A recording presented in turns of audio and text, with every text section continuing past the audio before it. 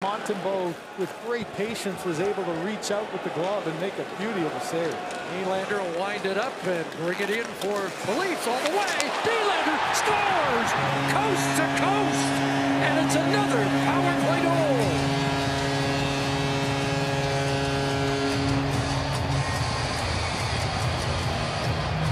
Oh, man.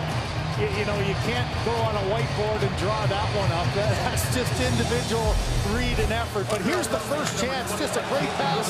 And look at Montembeault reach out and get just enough of it as Tavares thought he had the room. And, you know, you look so often for that drop back or setup. Well, instead, take it all the way in. A little bit of lazy sticks, backing off the line, and just watch this ability to pull it to the inside and that quick release underneath the glove as Montembeault is sliding across to his left. You know, that seems to be, I'd be interested about Kelly Rudy. That seems to be a goal that's happening more and more. Instead of going up and over and forcing a goaltender to go high, so many times you see that quick little wrister over the pad and under the glove. And there was a great example of it there by Nylander.